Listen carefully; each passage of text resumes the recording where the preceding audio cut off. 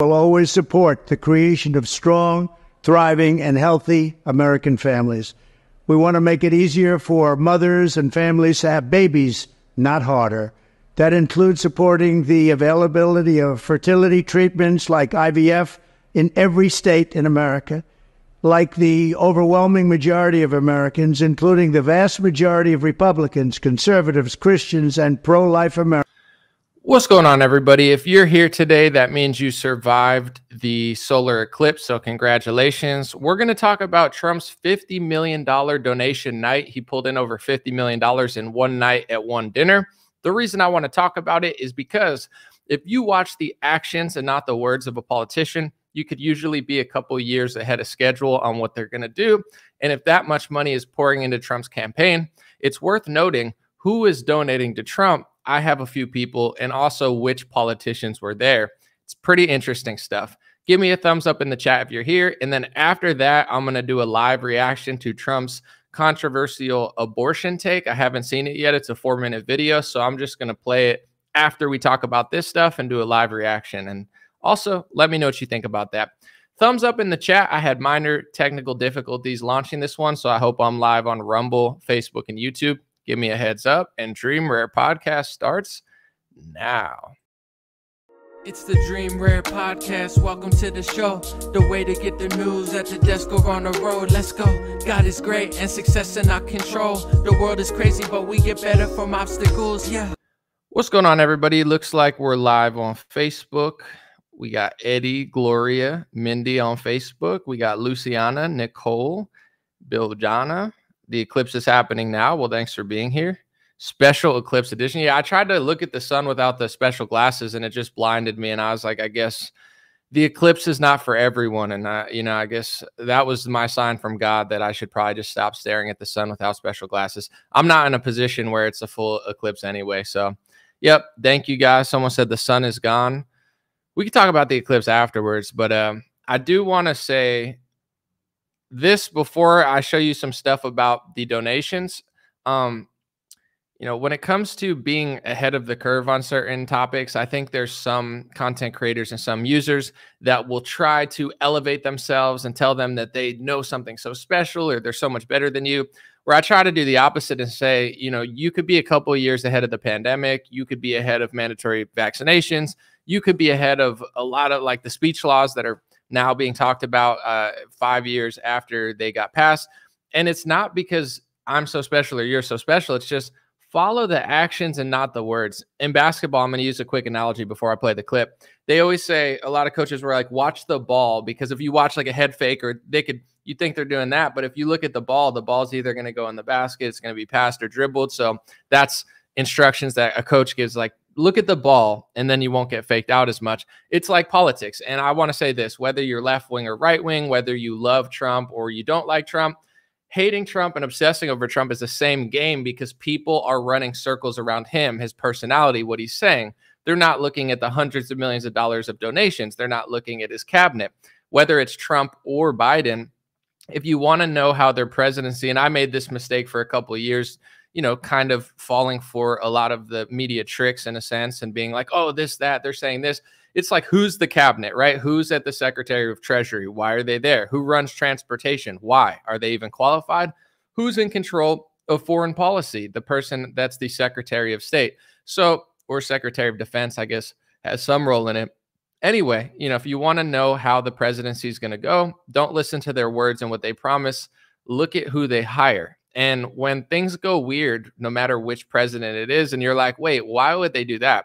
A lot of influencers or content creators or political analysts or whoever, I don't know, podcasters, whatever you want to call people, they don't want to admit that this is happening. They'll be like, no, I like this person. So they would never do. It's like, that's what they're doing, though. They're taking money and they're selling their cabinet out to the people who pay them, and Trump is really no different. I think he does some things excellent, but the point I'm trying to make here is you could be ahead of the curve just by paying attention to this stuff and not being apparently as dumb or foolish as everyone else is and never learning from our past mistakes. So let me just show you real quick. Trump raised $50 million, and I saw a lot of people on Twitter, right-wingers that like Trump. They're like, he raised $50 million. He broke records. This is amazing. left-wingers crying, false paradigm, people are fighting. My thought was like, who did he raise money from? Who paid him? Who was there? Who hosted it? That will tell me the direction that Trump is likely to go. And I'm going to weigh in before we get into the other clip, how Trump could kind of play these donors too, because he has more leverage, I think, than he had last time. So here's the articles. Trump campaign says it raised more than $50 million at a Saturday fundraiser. It was held in Atlanta, high dollar fundraiser. So that's the news articles. I looked into it a little bit, and it was at the home of billionaire John Paulson. I almost said Paul Johnson, but it's John Paulson, and Woody Johnson was there among Harold Hand, Pepe Fanjul. There's other names there, but so I was like, who's John Paulson? He's the host of the fundraiser. He gave Harvard $400 million. That's a lot of money for a school of engineering and sciences. He gave NYU a $100 million donation, kept it secret for 10 years. I mean, that's on him. I don't care. I'm just saying it's $500 million to Ivy League schools. He gave $27 million to the Hebrew University of Jerusalem recently. That was in the news all over the place. And also he gave $15 million to Tel Aviv Museum of Art. And then he also gave, you'll see in a second, $100 million to Central Park. So this guy has a lot of money going around, giving $500 million to Ivy League schools, $100 million to Central Park, tens of millions of dollars to schools and art places in Israel.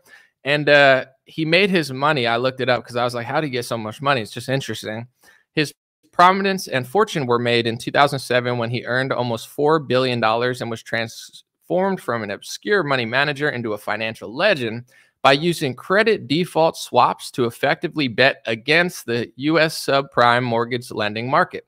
So I guess when there was a mortgage lending market crash, he bet against it, and that's when he made his fortune around 2010.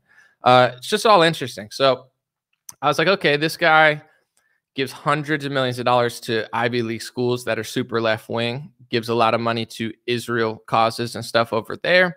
Interesting. The other guy, I think his name was it Woody Johnson, or I forget the exact name, but I looked him up, and he's the heir of the Johnson & Johnson family. If you guys don't know Johnson & Johnson, they're famous for a lot of things. They make a lot of products in America. Recently, they made the double pumpy, I wouldn't say mRNA vaccine because it wasn't mRNA, but it was the one that wasn't that got pulled off the market.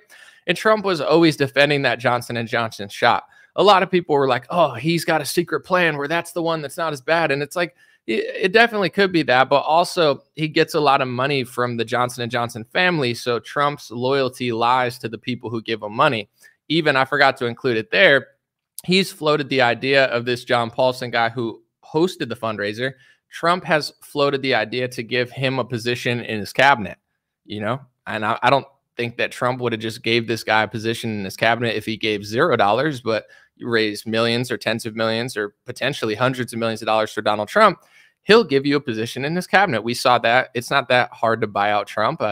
He got like $1 million donation from Pfizer, and then he went from a vaccine skeptic to somebody who put 2 pharmaceutical people in at the head of HHS and FDA. And, I'll get into that a little later, but let's look at some other stuff. Who else was at the fundraiser? One name, Robert Mercer was there. He's a big right-wing donor, but one guy, Scott Bessent, was an interesting name because I was like, who is that? I was just doing a lot of research on this stuff. And he actually used to be a high-level person with George Soros. I'll show you that in a second. So Scott Bessent, an investor. Bessent was previously the chief investment officer of Soros Fund Management, the $30 billion family office of billionaire George Soros.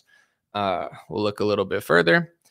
I saw an article. It said the George Soros partner who disrupted right-wing publishing, All Seasons Press, founded by billionaire investor Scott Bessent, has a funny habit of signing big-name MAGA authors to book contracts, then suing them. I read that article. It was pretty boring, but I just thought that was interesting. So another guy there was a former high-level employee who used to work for George Soros. This is why I laugh when I watch DeSantis and Trump supporters kind of just like badmouth each other constantly. They're like, oh, the DeSantis is working with the Soros guy. It's like Trump took a multi-million-dollar loan. I think it was like $140 million from Soros. He's literally at donor meetings now with Soros, big wigs that used to work for Soros. I'm not saying to not call it out in the DeSantis camp, but that's when I realized that the right wing was really unserious, because between the DeSantis camp and the Trump supporters, it wasn't the fact that people disagreed, like pick your favorite candidate. That makes total sense. I don't care. But how people were disagreeing, I was like, man, this is crazy, because I'm not that old for politics. Maybe I'm old for, like, I don't know, obviously like college sports, you know, you got to be in your 20s, but like for politics, I'm pretty young. Everybody acts like such a child. It's so weird to me. Like, of course, you know, everybody has a little bit of like childish energy in them. You could be petty. You can, you know, throw a fit sometimes or get angry. Like, nobody's like fully grown up. It's not like grown-ups never make mistakes. But what I realized just being in politics is like, man, people really don't grow up. And there's so much like high school mean girls energy where, you know, people will accuse DeSantis camp of doing something that Trump also does, but then they'll never mention that Trump does it also because they like Trump. Or in the case of Vivek Ramaswamy, he always pointed out, because he was trying to suck up to Trump, the billionaire pharmaceutical guy who cried on January 6th. Now he pretends like he's ultra MAGA or whatever. You know, he would always be like, look at DeSantis passed these hate speech laws in Florida. And he actually started raising awareness to these laws that I've been talking about for years, which is cool. But he'd never mentioned that Trump also did the same through executive order, because you know, Vivek needs Trump and Trump was running against DeSantis. So you badmouth DeSantis to get in Trump's good graces. That's what Vivek did. It's smart networking wise, but I'm just being honest. It's like, that's not really genuine. If you really cared about the speech laws, then you would have talked about them and said that Trump did them too, but you're only weaponizing them against DeSantis because you need Trump in your good graces. And I noticed that with even the DeSantis crowd, like people like Dave Rubin, who was behind DeSantis, he started talking about Operation Warp Speed and all of Trump's pharmaceutical failures.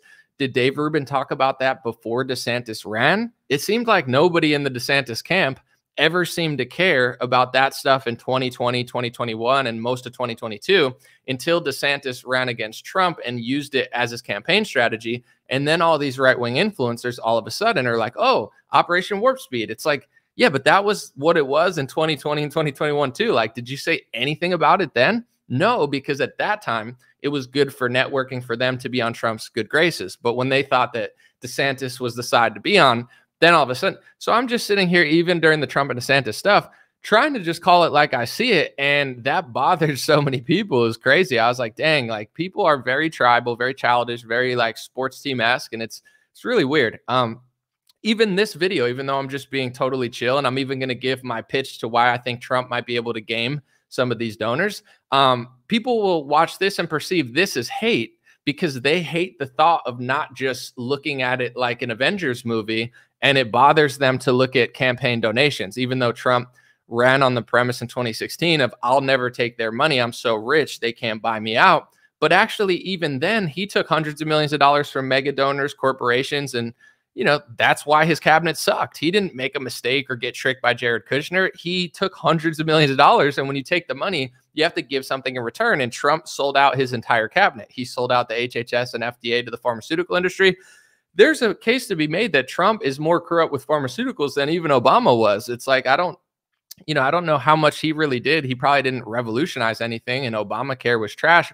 But you know, Trump is not better than the establishment. Like, he's in some ways almost worse. He's just smoother at pretending like he's not. He does business, as we'll look with the abortion video. It's like, and I want to get your take on it before I say mine, because I haven't even watched it yet. But it's like, he's not a man of much conviction. On some things he does, but it's like he's just very smooth. He's a smooth operator, so people don't even know.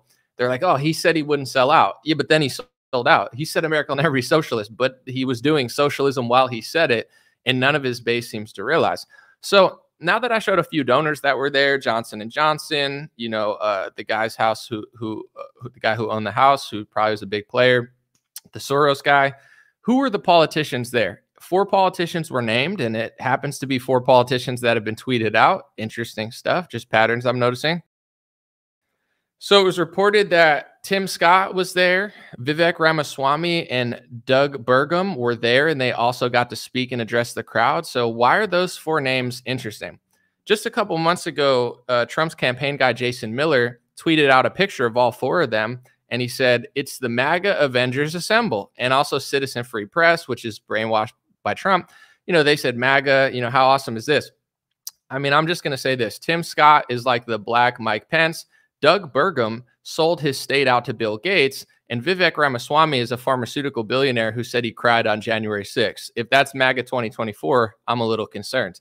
You can see here, Doug Burgum got a $100,000 donation from Bill Gates to run for office. And then he took a picture with him on Facebook, because nothing says MAGA like selling your state out to Bill Gates, which is what Doug Burgum did. And also Trump sold out to Bill Gates. Bill Gates in 2018 said that he got President Trump fired up about a universal flu vaccine and also got a job offer from Trump.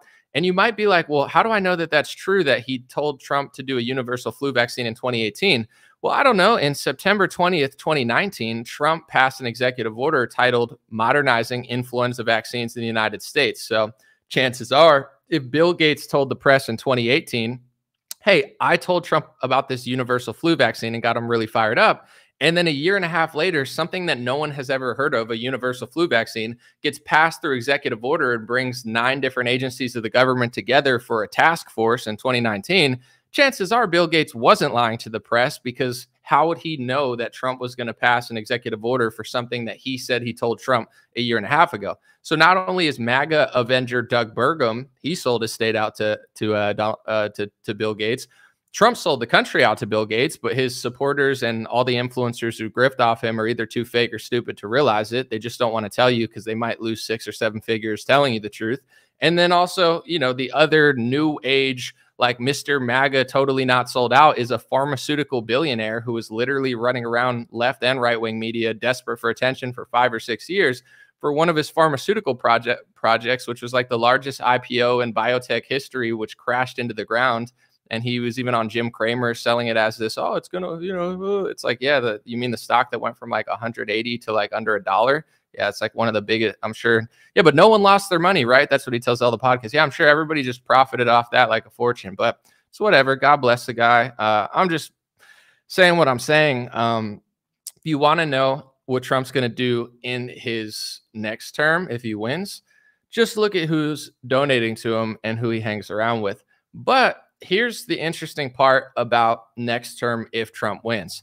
People like Bill Ackman, and I think I'm not going to say they're similar, but John Paulson, he seems very similar. They're these billionaire donors who donate a lot of money to liberal Ivy League schools. And then I noticed with Bill Ackman, as soon as the Ivy League schools started protesting for Palestine, he started freaking out about that and DEI. And Saagar from that Crystal and Saagar show, I don't know if they still have a show together, but Saagar nailed it when he talked to Tucker Carlson. He goes, it seems to me like those type of billionaires like Bill Ackman, they're only mad at DEI because their ethnicity and their group is not included in it, which is Jewish. And they don't like the fact that all these kids are protesting for Palestine, obviously. So it's like, what does it say? And this is my take from it. Some people are like, oh, Michael Rappaport's so based now. All these people are getting so based. Are they getting based, or are these donors that play both sides? They have no problem funding a liberal school or a conservative politician. It's like, just pay them and hopefully they do what you do. And if not, then you just switch sides. It's nothing to do with being based or red pilled. It's just like, oh, I didn't know these kids were against me. I guess I got to give money to the other side. So the point that I'm trying to make is, big money makes big plays. And I think that Trump has a little leverage over certain billionaires, because I think a lot of billionaires that happen to be Jewish, not all of them, but the ones that are super Zionist and love Israel, I don't think they realized that left-wing kids didn't like Israel. Like maybe they did notice that, but it seems like even the ADL and others, they seem to have miscalculated the youth. Like they thought, we're going to fund all these liberal causes, and the left-wingers are going to be like pro-LGBT, pro-black, pro-Jewish. And the problem is the left-wing youth is pro-black, pro-LGBT, but they're pro-Palestine. They kind of see the Israeli state as, conquerors and white, people who took the land. So now I think a lot of people who had no problem funding liberals, like they didn't mind how left-wing liberals were, how crazy they were, as long as they didn't include a certain group in their crusade against, Christians and white people, to be honest, or I don't know who else they're mad at, men, Republicans, whatever. And as soon as a lot of people realize this, it's like, whoa, shoot, we didn't realize the kids weren't on our side. So now I think a lot of billionaires and a lot of people are panicking because, you know, the youth is who's going to take over in 40 years and 30 years. And 80 to 90% of them don't give a crap about Israel, and they don't see Jewish as a victim card that they care about. They just group it in with white, which they can't care less about. So I think Trump has leverage. I don't know if this is making sense to people, but I think Trump has leverage because a lot of people are running to him like, you know, we need Trump to win now. Trump's the one who's going to stop these kids. Trump's the one who's going to pass anti-First Amendment bills to stop the protests, which he already did before any of this even happened in 2019. Trump passed an executive order with the anti-Semitism speech laws that I told you to basically quash protests and push these BDS laws, which make it illegal to boycott, divest, or sanction Israel. In America, you can boycott anything you want. It's your First Amendment right to protest, but not Israel, because Israel is more important than your First Amendment or anyone else. And, you know, as anybody who interviews or debates Candace Owens will tell you, like, yeah, you're important, but this is more important. Like, free speech is important, but this is more important. Like, yeah, all tragedies are important, but this one's more important. So you have to understand that Trump plays along to that 100%. And he passed a law that says that you can't boycott the foreign country that he totally doesn't work for, because that's hate speech to say that he possibly ever would. You know, I don't know how much money he's getting, et cetera, but I just think that culturally, now more than ever, Trump has a lot of leverage. Like, you know, the left is going crazy. The left is destroying every major city. All the left-wing kids are pro-Palestine. And a lot of the major donors actually don't like that. So this idea, like when people say establishment, well, what do you mean by establishment? Because there is different sides of the establishment. Like there's left wing and right wing, and certain Fox News is different from NBC, but there's certain policies that NBC and Fox News actually aren't that different. And I would say that there's a lot of angles to the establishment. Left wingers still don't like Donald Trump, and a lot of billionaires still don't like Donald Trump. However, a lot of billionaires do like Donald Trump now because they think that he can help with their foreign policy. They're not thrilled that Joe Biden is trying to distance himself. I don't know if people followed this last week, and I don't know how much of what I'm going to say is true because these are just reports that I heard about what Biden's doing. But what I do know that seems to be true is that Israel attacked Iran's embassy, I think, in Syria, which is a huge escalation. It's something that the United States would never do because we don't play like that. I mean, we do crazy stuff in the Middle East, but not that.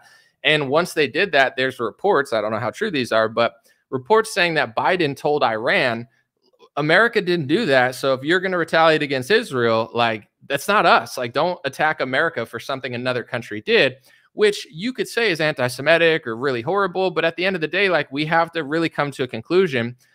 Is it the United States of Israel, or is it the United States of America and Israel? Are we allies, or are we conjoined at the hip? Because, you know, if we're conjoined at the hip and we're the same country, let's just change the name and get it over with. If we're not, then let's, you know, understand that we could work together. But if working together means that we just give hundreds of billions of dollars of foreign aid and get called anti-Semitic and blood libel anytime you say anything, they even said that Tim Kaine was committing blood libel because he said he doesn't want to get American troops in trouble for what Israel's doing, which is a totally normal stance for an American politician to say that. But you got people on Twitter accusing Tim Kaine of blood libel. Ben Shapiro accuses anybody who disagrees with Israel of blood libel. So it's like, at a certain point, you know, Biden, even, I don't like the guy at all, but he's just like, listen, we didn't do that. Don't blame us. Yes, we're funding it, but it's not completely us. They do the same passive aggressive thing in Ukraine.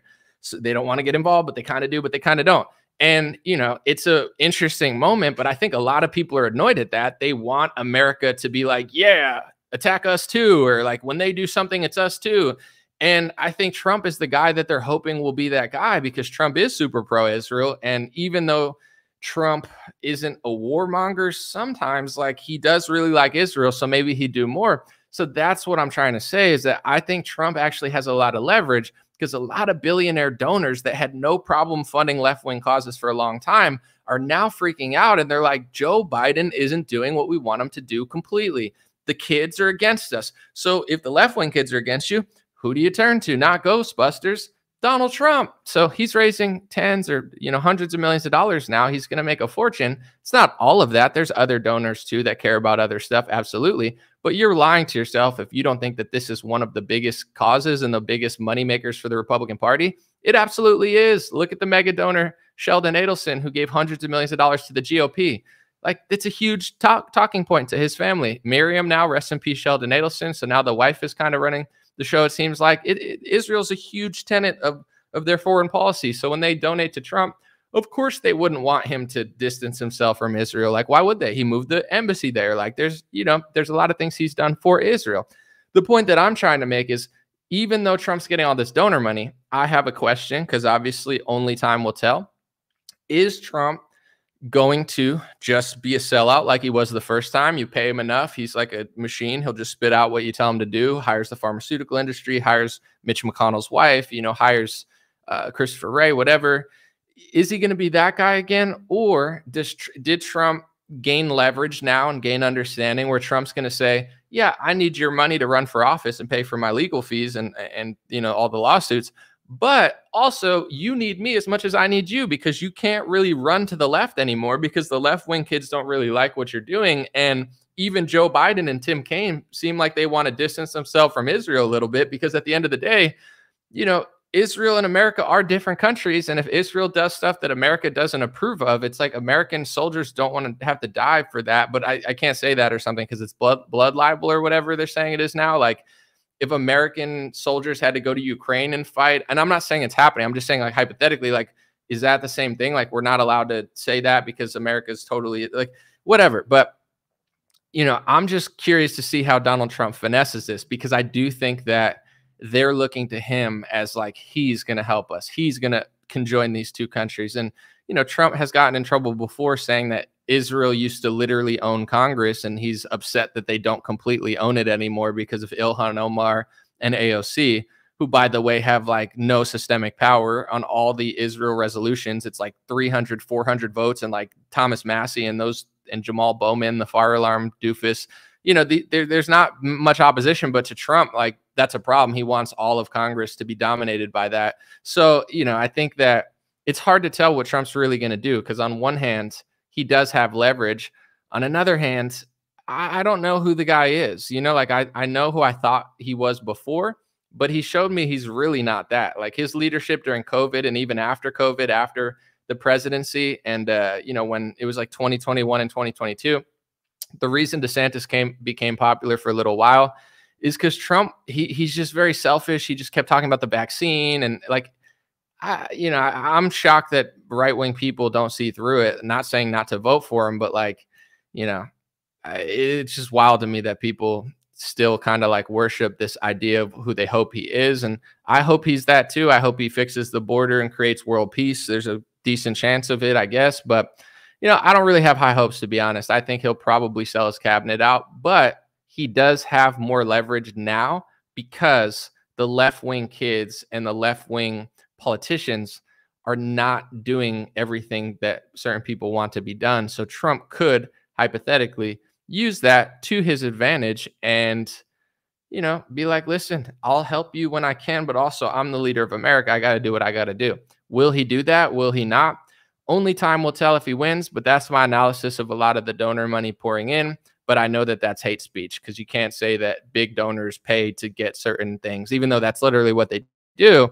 You're not really supposed to say that or whatever. Anyway, let's listen to this clip and let me know what you guys think about what I just said. And this is a 4-minute clip. I'm just going to let it ride. I haven't heard the whole thing yet, but apparently Trump has ticked off a lot of pro-life crowd because he's trying to make exceptions for abortion, and people don't like that are super pro-life.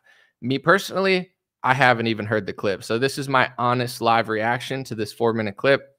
I haven't even listened to more than 20, 30 seconds of it yet. So here it goes. The Republican Party will always support the creation of strong, thriving, and healthy American families.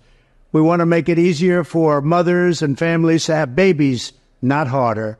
That includes supporting the availability of fertility treatments like IVF in every state in America. Like the overwhelming majority of Americans, including the vast majority of Republicans, conservatives, Christians, and pro-life Americans, I strongly support the availability of IVF for couples who are trying to have a precious baby. What could be more beautiful or better than that?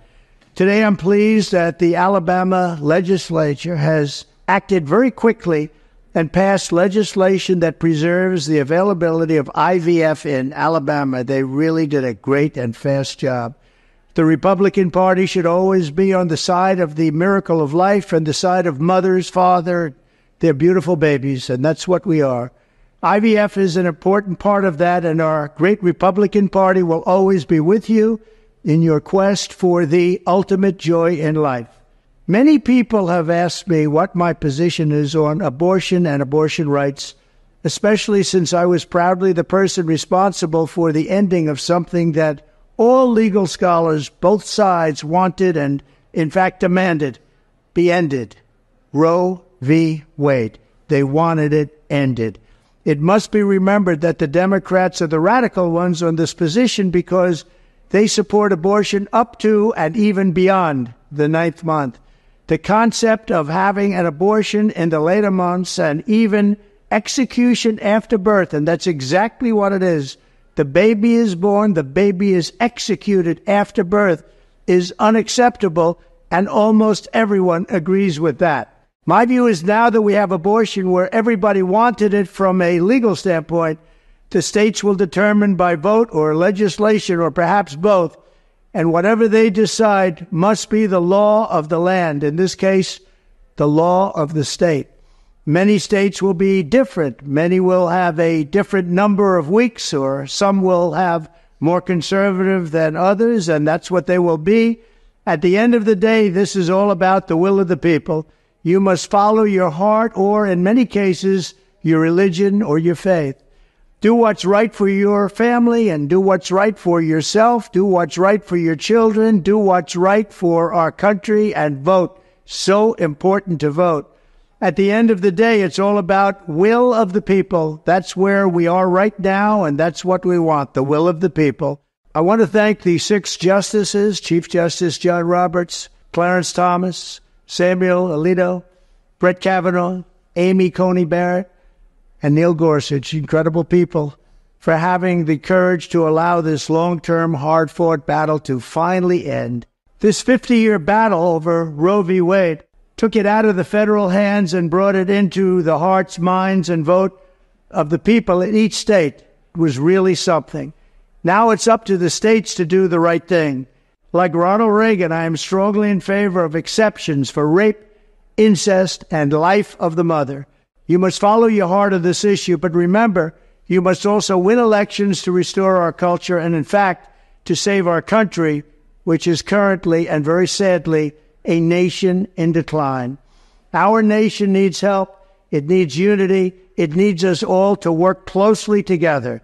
Democrat, Republican, liberal, conservative, everyone, we have to work together. We have to bring our nation back from the brink, and that's where it is. It's at the brink, and we will. We will do it. I promise you, we will do it. Always go by your heart, but we must win. We have to win. We are a failing nation, but we can be a failing nation no longer. We will make our nation great. We will make our nation greater than ever before. Thank you very much. Interesting. Well, I want to say this real quick. I saw a lot of people in the comments saying, like, I'm not voting for this guy. I don't know, that some people probably don't care. This is a hot button issue, abortion, because there's a lot of people that really care about it. Like a lot of left-wing women, it's like a huge thing for them. But there's also tens or possibly hundreds of millions of pro-life people. And, I had Chad Jackson on the show, my buddy who has been in multiple documentaries, and he's always got an interesting take. And Chad told me that he voted for Trump in 2016 because of his pro-life stance. So, these people are not the most outspoken. I'm not saying Chad, but pro-life people, you might not see them all over the media all the time, but there are millions of people who vote on that topic. That's important to them. With that being said, my main message before I give my take on this is people need to stop chasing politicians in circles, because this is how politics work. They have red, they have blue, one of them's orange, one of them's black, one of them's old and can barely talk or whatever. And, jokes aside in general, or not really a joke, I'm kind of serious, but they argue and they talk, and this one says he wants to take away the Second Amendment but doesn't do it. This one says he wants to defend it but he infringes on it. The left says they're not so sure about free speech anymore. The right says we need to defend free speech, as Trump and DeSantis are passing anti-free speech laws for one race, one religion, one country. And the Overton window shifts towards insanity, and it doesn't matter who you vote for at a certain point because the country's in a different direction, whether it's abortion, whether it's these DEI laws, whether it's, pharmaceuticals. Where we are now is not necessarily where we were 20 or 30 years ago. But once the country moves so far culturally in that direction, there's almost nothing you can do, because either you have to do what Trump's doing to try to win an election, or, you lose the election because that's not popular anymore. Personally, on this topic, I would say that pro-life people, if you're voting for, pro-choice, if you're voting pro-choice and that's your take, you're probably going to vote for Biden. I'm not sure if this is even going to sway a single vote. It's possible, but it's like one of those things, like you cave to the left and they still don't like you because you'll never be far enough. They probably want Biden to go further on the topic. So I don't know how many votes this is going to help Trump with morally. Obviously, a lot of Christians and religious people will say it's just morally like demonic, like you're willing to end a life in order to win an election. And then some people don't care. There's a lot of Republicans that are pro-choice, or they just don't care about abortion. It's not a topic that matters to them. They want the border secured, or they want to end the wars, and abortion means nothing to them. Me, with my show, this, like, people always think I'm anti-Trump or anti-this or this, that. Like, there's always a word. Are you pro this? Are you anti that country? I'm American. I'm a Christian. I'm a human being. I'm a news analyst. I'm a hip hop artist. I like sports. But at the end of the day, I'm not following characters in circles. Like, I'm not a fan. I'm not like a fan stan where I'm like, I don't think God put me on this earth or put you on this earth to just be a mindless NPC, whether you're left wing or right wing. There's millions of right wing NPCs where it's like, I don't have any thoughts of my own. Whatever he says, he knows best. It's like, then get pom-poms. You know what I'm saying? And try to get paid for it. Like, what are you doing that for free? But in general, outside of that, it doesn't matter who wins the election, because the culture is getting shifted by a lot of different methods. So what we have to do is shift the culture back in the right direction. I was so pumped last week because I accomplished two things that I've been trying to accomplish for 5 years, and I might have seemed a little arrogant about it. I'm honestly just incredibly excited, not for what's going on in the world. It's insane. But as far as culturally in America, there's two things that I've been wanting to happen that are now happening because people are talking about it. Like, I wanted Republicans to cover this topic of the hate speech laws for 5 years. Nobody wanted to cover it. Now they're covering it. Why? Did Matt Walsh just wake up and cover it because he wanted to? No, they would have never covered it. It was because we stopped running circles around Donald Trump or Daily Wire, and enough people came together and were like, bro, why don't you talk about this topic? Candace Owens and Ben Shapiro. I don't care who debates Ben Shapiro. Hopefully someone who knows what they're talking about, or else Ben's going to look smart. But he's been dodging debates on this topic for 5 or 6 years. People like Ben will tell you that you can't have an opinion on the word anti-Semitism. I'm not saying he says that directly, but a lot of people in that area will be like, well, if you're not Jewish, you can't have an opinion on anti-Semitism. Well, it's being passed into legislation. So now that multiple Republicans are infringing on the First Amendment and passing hate speech laws, I actually can have an opinion on it because it's infringing on my liberty. If it's just your word, then no, I don't care. I don't need an opinion on it. But you can't tell me I can't have an opinion on something that's being passed against the Constitution. That's crazy. That's abusive to, the country and free citizens in this country. So it's like, the reason I just brought that up is because that's how you get results, not by being a fan. So with Trump, he's got, like, every politician's going to be pro-abortion in 10 years because that's the way the country's moving. We got to push back against the degeneracy and insanity in order to maintain the country. Just simply voting and loving Trump is not going to get the job done. For the first time, and this is not necessarily my take, but I've seen Bryson Gray and a lot of people, they're saying for the first time in American history, there's two pro-choice candidates. Yes, Trump says exceptions, but most pro-life people do not like that. They think a life is a life. People like, what's her name? Kathy Barnett. She was the product of rape, and now she's an incredible woman. And yes, obviously that's a dark topic to talk about. And it's really rough to try to get involved in someone else's life. But it's like, Kathy Barnett's a great person. And she's an interesting American. And, you know, she wouldn't be here if they just said, get rid of her. So that's how a lot of pro-life people and a lot of Christians think. Trump is not that guy. So for the first time ever, you essentially have two semi-pro-choice candidates. This was never a thing for, you know, the last 300 years. Things are going to keep going in this direction until people stop chasing the tail of the donkey or the elephant and start having their own perspectives and trying to explain it. My personal opinion on abortion, if anybody cares, I don't think I'm the voice that people go to on this topic, but in my early days when I was in my 20s, I didn't think much of it. I guess I would say I was pro-choice, but I wasn't like a feminist or whatever at women's marches. It was just like, I get like it's normalized in society. I'm not really pro-choice. It's just society was pro-choice. And I was like, I guess I don't see why that shouldn't be a thing. As I get older, now I kind of understand. And I, you know, as a news analyst and somebody with somewhat of influence, I'm just trying to reframe the conversation around this stuff. I'm not trying to fight over this and that. I'm just trying to speak directly of how I feel. And hopefully that will change people's minds and hearts on this topic. Let me explain myself.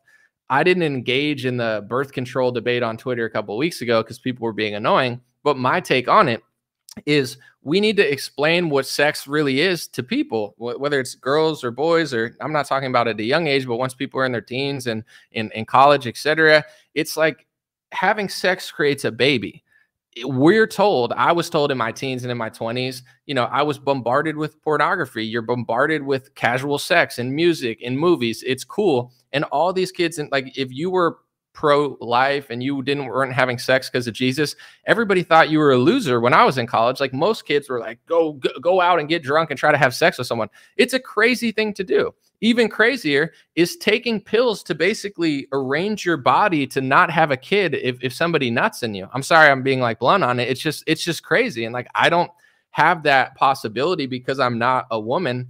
But it's just weird. Like millions of women are taking birth control. And it's like, basically like, I'm going to rearrange how my body works to shut off my baby making production skills because I want to have sex without a condom, or I don't trust condoms or whatever. And I don't want a kid for that reason. It's insane. It's absolutely insane. Like, I don't know the health consequences of it, but I could just imagine God put women on earth, not just for that reason, but it's like you have one of the most magical powers in all of human history, which is creating new life in your body. I would say it is the most incredible thing. I'm not saying you have to have a kid, but it's like you're going to take pills to rearrange how your body works to prevent it from having a kid. I can only imagine what that does to your mind and your body. But do you see how I'm talking about it? I'm just being real with it. I'm not shaming women who take it. I'm not telling people what to do. But if you think about it how I'm saying it, which is the truth, it's actually crazy. And then most people wouldn't want to do it. If you just fight on Twitter and start shaming OnlyFans hoes and stuff or whatever, it is what it is. But it's like, you know, then it just becomes this cultural left and right. But like, that's just how I see it. I'm not shaming anybody. It's a crazy thing to do. Myself as a guy, of course, I'm not perfect. Even in my later years, it's not like I'm just walking around doing everything perfect. I wish I was perfect. Life would be easier. But in general, I'm way wiser than I was when I'm young. Like when I was young, I thought casual sex was incredible. Now, you know, I've done pretty well for myself. I enjoy my life. I want eventually a family and children. So if I want a family and children with one woman and I want to be loyal, why would I be having a bunch of casual sex with random chicks? Because it, like, especially once you start doing well, or even if you don't do well, it's scary either way. If you're not doing well, like in my 20s, I don't even have the money or resources to, like, what would I do with a kid? And then when you are doing well, it's like, what if I had a kid with a woman that I didn't love? That's scary. That's very scary. So I just don't do it anymore because it's not like I don't want to do it or there's nothing fun about it, but it really actually isn't fun to me anymore because I think about all this stuff and it's like, yeah, it's not, I don't live in a rap song anymore where it's like, I don't want to have a kid with a woman that I don't like. So the real way, I know it sounds corny if you just say it to like a 19-year-old who doesn't want to hear this, but the truth is it's not cool to have casual sex. It's not cool to take birth control. And everything that they're teaching us is just the unnatural, insane thing to do.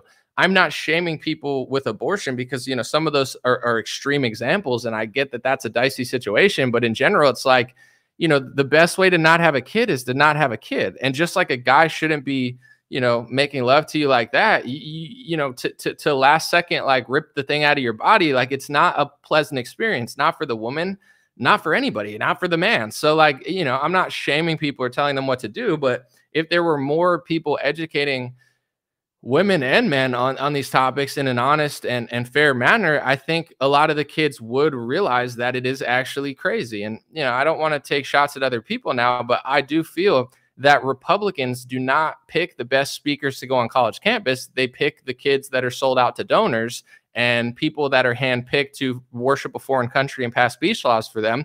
And then on all these cultural topics, they're always so divisive. You know, it's always like a huge cat fight. It's always a yell and a shame. And it's like, it seems to me like they don't even want people to figure this stuff out. They just want to keep people divided on these topics. But, you know, morally, personally, I don't believe in abortion anymore. I do think it's wrong. I think birth control is wrong. And I think men having casual sex is wrong. Am I shaming you? Am I telling you you're the worst person in the world? No, because everybody does something that they probably shouldn't do. You know, like humans are not all Jesus. You know, you can get close to God and be better and minimize your sins. But I don't know that anyone can achieve perfection. Maybe some people can. I'm not shaming people. It's just like we need to frame, in my opinion, the conversation this way. You know, birth control, to take the power that God gave you to create life and artificially just manipulate your body in order to shut off your superpower, is way more toxic than it is to just be choosy. You know, as a man, casual sex is fun for as long as it lasts. You know, if you really got it in bed, it might last you half an hour to an hour. If you're shooting quick, it might last you 10 seconds. But regardless of how long you're lasting, like, it's only really fun until then. If you don't love the person or you don't like them that much, now you got to worry about, did I just have a kid? Did I just make a mistake? Did I just get this? It's actually not fun. You know, it's like about as fun as doing heroin, where it's like, I'm sure that's fun for a little bit and then it's not, you know? And I don't know, I've never done it. I'm just saying, like, heavy drugs, the reason people do them is because they seem fun for a little bit, but then the damage it does to you is like astronomical, and the spiritual and physical and mental damage it does to men and women is rough. And, you know, nobody's perfect. Everybody needs to get their thrills. And especially as human beings, like, I think we're wired to want to do these things. So it's like, I'm not asking for perfection. I don't think people can really fully achieve it, but like, just knowing this and being aware of this makes you a more conscious person. This is my opinion. I'm not a preacher. I don't know that this is like biblical, because I think you're supposed to do better than I'm saying, but I'm lowering the bar just to be reasonable. This is just my opinion. Unprofessionally, self-awareness and self-accountability are the most important things. In order to be self-accountable, you have to be self-aware. If you don't have self-awareness, you can never be accountable for anything. The worst people, I said on Twitter the other day, the best people of every race, they don't complain about racism and they don't complain about hate towards their people. They just live, and they are, and you treat them differently because they are different, because they demand respect, or they're nice, or they're kind to be around. Their energy, you treat them like the spirit they are. The worst people of every race, including my own race, they're the ones always crying about everything. It's like they're so annoying, and they try to project their annoyance on everybody else. It's just annoying. So in general, it's the same with self-awareness. If you don't have the understanding of what's right and wrong, it's almost impossible to do what's right. You got to at least understand it first. And then once you get the self-awareness of how things work, then you can start being accountable on different things, and you become a better person. You might not be perfect, but you can at least try. If you're not trying on any of these topics of birth control and sex and anything, like, you're not trying at all, you don't even know what's right, or you believe the complete wrong, then you're just a mess. So on this topic, I think telling people about this is extremely important. On the abortion side of this, you know, Trump is taking a moderate stance that's not traditional Christian. What do you guys think? Let me ask you, do you think how did you take what he said? Because he talked for 4 minutes and didn't really say much. What is IVF? What is that, in vitro or something? I got to even look, because I apologize for being like, in vitro fertilization is combining Yeah, I don't like, is IVF weird? Or I'm not really, I've heard of it, but I can't act like I really have studied the science of it to even know what it fully is. He said IVF and abortions for rape and incest. And he's also, before, I don't know, in that video, said that, you know, before heartbeat, I think he's okay with sometimes. Someone said, I like Trump's speech. I agree with him. I feel like it's a bad idea. Let's see. It was a proper American take by Trump. Abortion is like the most wedged topic. Like women, liberal women, and some conservative women that like abortions, they just, that's really important to them, and some men. Pro-life people, being against it is extremely important. They literally think it's murder. So it's like, you know, saying anything, you're going to lose that side. Do you guys think, this is my question, do you think he's going to get pro-abortion votes by taking that stance? Or do you think he's going to gain more pro-abortion votes, or do you think he's going to lose more pro-life people? See, that's where I don't know that Republicans ever get as much support as they think they are. Like if Trump comes out and he does all these things for black people and he's like, I love black people, here's all this stuff. The polls don't just swing in his favor because he panders and does some things. Like it never, ever works like that. I think he'll get more black votes this time for other reasons. But, you know, I don't know if like the caving on topics works. But to be honest, I don't think Trump is caving. I don't think he cares. Like he's not. I don't think he's really that Christian or conservative, to be honest. I think he's more of like a reasonable businessman who just like, you know, can kind of see all sides. Like I don't think he is who people want him to be, personally. So I don't know that he ever had the opinion of like the Christians that like him. He just probably said it. Someone said I'm pro minding your own business. Fair. Someone said lose pro-life. They won't vote for anyone. He said the exact same stance on abortion as Lindsey Graham. That's not conservative he is. He's not on our level. He's just playing his own game. Why would a Christian vote for Trump? I don't, you know, I have to be honest, when I'm not good at stuff, it's hard for me to tell what everyone's going to do. I know what I think, but what I think is one person. So I can't tell you if this is going to hurt or help him. My best guess would be, which is not for sure, is that he's going to lose more pro-life votes than he's going to gain pro-choice. I personally think left-wingers who are super pro-choice, I don't think that's going to do it. And that's why, at least for me, like, I think educating people and shifting culture is more important, because there's going to be more and more pro-choice people if all the kids hate Republican boomers, like, you know, and they don't like what you're doing or like what you're saying. If you can explain to them with compassion why birth control is wrong and why casual sex is not great and why, you know, abortions should not be had and should not even be so common if people took accountability and thought about these things. It's got to be said with thoughtfulness, though, and to where it's like it's convincing people. Because at the end of the day, I'll just say this. One of the takes I hear from people like Cernovich on Twitter, like he always has an interesting take. He's like, if Trump loses, it doesn't matter. You know, like if he loses the election, then pro-life is happening anyway. So it's like people don't want it to happen. But if he loses because of that topic, then none of your opinions even matter. Personally, I don't think Trump is going to gain that many votes. I think it's overrated caving. I think explaining compassionately is more convincing than caving. Even with Vivek, you know, I'll say this about, and I don't know if it's because of his ethnicity, but I know someone who is Asian and his wife was liberal, and he told me that his wife was starting to get more conservative because Vivek was explaining things. Like, she never was conservative, but she liked Vivek. I think people like people. You know, if you like a rock star like Taylor Swift or whatever, she's not really a rock star, but I guess so, country star. You tend to like, oh, I like their personality. I like who they are. I liked Ron Paul when I was younger. I had no idea Ron Paul was libertarian. I didn't even know what that word meant. My instinct, my soul told me, I like Ron Paul. The other candidates are trash. Like, I had instinctually, I knew that at a young age, and I was right. You know, that's my opinion on all these topics. Is caving on topics is overrated. You don't actually get votes.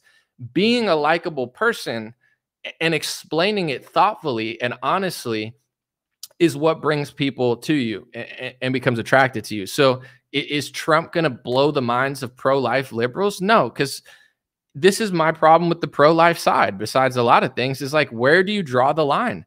They don't draw the line. It's incredible. It's like, it's crazy, you know, like, okay, you ask a Democrat politician and they don't want to draw any line. 6 weeks, 8 weeks, 12 weeks, 16 weeks, 20 weeks, mid-birth. These people are psychopaths. It's like, you know, they have no line, and that's what people are voting for. They don't want a line. So if you draw a line, no matter what line you're drawing, it pisses off most Democrat voters. So, you know, I think caving is overrated, and you know, just having a good message and being a likable person is underrated. But I don't think Trump is caving. I just don't think he ever was who people thought he was on this topic. Like, if pro-life people thought he was that, it's not that he's caving. He's just like, I'm not going to, you know, I think Trump come to the conclusion, I'm not going to pretend to be like super, you know, opinionated about this topic that I'm not. I'm more like Reagan. I think there should be, you know, exceptions. $10 super chat. Someone said, hey, anomaly, kind of random, but would you want to go to Mar-a-Lago May 8th for a Trump NFT gala? Got an extra ticket, was going to go through X, but couldn't ask. Do I want to? Not really. No, not really. Yeah, I appreciate the offer, but I don't know. It would be cool to ask questions and kind of interview, but I'm not, that's not like, maybe, I don't know, maybe to like conduct some interviews or something, or would he get pissed at me? Am I allowed to do that at Mar-a-Lago? I'm not really sure the dynamic. Would everyone hate me there now? I'm not really sure. I wanted to say this too about, you know, someone said this to me, and most people understood what I was doing, but someone said to me, Anomaly, I'm not surprised that certain people don't want to work with you. They're, you know, you're not like, if you say these things about them, they're not going to want to network with you. Like, you need to get better at like personal skills, right? It's cool. I'm not really tripping about it, but I thought about it because I was like, I'm pretty self-aware. I have good personal skills. I'm good at like, I think I'm a likable person in person. I'm good at networking. In conservative media, there comes a point where you figure out, do I want to network or do I want to do the right thing? And I came to that point, not just in politics, but I came in the music industry. Like, I had no problem networking to the point and showing my talent to the point where I got meetings. But then in the meetings, it's like, do I want to just be a schmoozer, or do I want to stand firm on my values? And I said, I want to just kind of not do what they want me to do. And then you lose the network. It's the same thing with politics. It's like, it's not that I can't network. Like, I could be like Vivek or Patrick Bet. It's fine. It's not like I can't talk, or I'm like awkward, or I'm a dickhead or something. I'm not like that in person at all. It's just like, it gets to a certain point where I have to decide, do I want to conduct a real interview, or do I just want to be friends with everybody? And the problem in politics is everybody wants to be friends with everybody to a certain fault, to the point where it's like, if you go to Mar-a-Lago, right, and you know, Trump's taking hundreds of millions of dollars from donors, and then you realize he's doing something that none of the patriots want him to do because of the donor money, like, now you're faced with an option. If you're a reporter or a journalist, do you report that and just say, like, you know, Trump's kind of selling out, or do you shut your mouth and continue to network? So that's just my kind of self-defense on it. Not that I need to. I don't have a problem with like networking or personal skills. Like, it's not like I'm awkward in person. I think I'm a likable guy. It's just, I came to the conclusion at certain points, I can't coexist in this space, you know, like, and do my job. I just can't. Like, with Ben and Charlie, I never said anything negative about them ever, until I realized that they were gatekeeping hate speech laws. And that was the fork in the road in 2019. Do I get more famous in Republican politics and get hired by these people and do the college tours? Or do I tell my audience that it seems like they have no interest in free speech when it comes to a certain country? I took the route of just talking about it. And yeah, of course it throws off the network, but it's not like I'm out here just purposely burning bridges. It's just, that's the game that you have to play in politics. And I don't want to play it. And I think that's why nothing changes. Like, I don't see it as like, oh, if I sucked up, I'd get all these out. Yeah, I might be able to add another zero to my like bank account, but at what cost? Isn't that being a sellout if you make more money by not taking that? I want to read this comment too, because this lady, Denise, I want to see. Seems like she wrote a long thing, so you take that much time. This guy's lost many supporters when he started name calling and showed his hate for Trump over the good of the country. I don't like the comments Trump makes all the time, as well as the prior presidents. But here's the thing. The truth sounds like hate speech to people who hate the truth. If I say Trump took $1 million from Pfizer and then hired pharmaceutical lobbyists, that's not hate speech. You perceive it as hate speech because you hate the thought that he did that. I think noticing this stuff and pointing it out is what stops it. You think calling it hate speech is going to fix the country. But when you call the truth hate speech and you hate hearing this stuff, that's why it continues. We fundamentally disagree on how to fix this stuff. You just have pom-poms in your hand and you're like NPC number 5,476. And then everybody just says, I'm being hateful all the time. Oh, he hates this country because he believes in the First Amendment. Oh, he hates this if he believes in that. Oh, he hates Trump if he says that. It's not hate. It's just the reality of the situation. And the reason it keeps continuing is because nobody says it. And that's where I'm at with the networking and stuff. Like I went to the White House in 2019. You know, I got invited to places. I appreciate it, but at what cost? You know, like how bad do I want to be there? Like I'm not going to name names, but I know, like, you know, friends of mine that were in conservative media, they're like fighting over donors and stuff, like, and they're not even making good content. They're not even doing anything. It just becomes this game of like money and power. And, you know, if I work my ass off and make a certain amount of money and you could get a donor to give you that money in a day, if your goal is to make money, it's smarter to go to the donor meetings and go, you know, network, because that's where all the money is. But I'm not interested in that. Like, that's obviously, I don't want to be broke, but it's like, it's not a game for me. Like, I'd rather put out 100 great videos that make a difference in a year than put out one video and suck up $10 million from a donor. Like, that's not an appealing lifestyle to me. But that's what people are doing in politics. That's the game that's being played. You know, I don't agree that I'm being hateful, or I don't know how to like have personal skills. It's just like, that's not how I see it. Someone said, I like Brandon Tatum, but his strategy is to pretend he doesn't know the entire picture and say nothing. I like Brandon too. I met him. He's a nice guy, but yeah, I unfollowed him on Instagram. No hard feelings. It's just like his content, like, I don't know.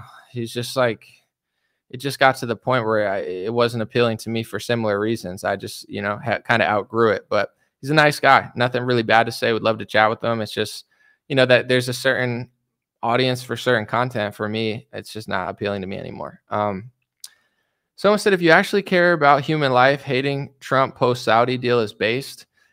Yeah, but I guess, like, I'm not like hating. I'm not like, oh, I hate him. It's just like, if he did that and it was wrong or whatever, I just think things change when people notice it and call it out. I don't agree with this like idol worship of him, but most people perceive everything that way because they're being fed a narrative that this side's trying to get them, and the way to fight that side is to just be behind them, and anybody that's not completely behind them is the bad guy. You know, like that's like the narrative that most people are pumping out. So like the lady on Facebook, she'll be like, you said all these things about him in the name calling. I mean, I called him Grandpa Moderna in the vaccine salesman, but it is semi name calling. But it's like the name. It's just like he calls Ted Cruz Lion Ted Cruz. You know, he makes names for everybody, and it's hilarious. Do you say, oh, I like Donald Trump, until he started name calling? And this is why a lot of, you know, I would say not all, but a lot of Trump supporters, most people outside of the Trump space, they don't take you seriously. It's not because you're so awesome and right about everything, but you have double standards and hypocrisy for everything. It's like if a Soros donor does something with Ron DeSantis, you say, oh, I can't vote for Ron DeSantis. But if Trump is even more connected to that donor or to Soros money, you don't say anything. Like, you're not honest people. You're just idol worshipers of a guy, and you have no consistency. I don't care if calling people names is your red line. It makes total sense. I like to joke around and make up like funny nicknames, but Trump is the king of funny nicknames. He's got a funny nickname for literally every person. There's 30 nicknames and name calling. Like, that's all Trump does is name calling. And I think it's actually funny when he's honest, when he's like doing it to people that I like, then yeah, I'm not like the biggest fan, but like that's not your real red line in the sand. It's like, did you like Trump until he name called and then you stopped liking him? No, it's just like you have these fake rules for me. It's like, well, you said the truth about this, but you said a name call, so now I can't hear it. It's like, okay.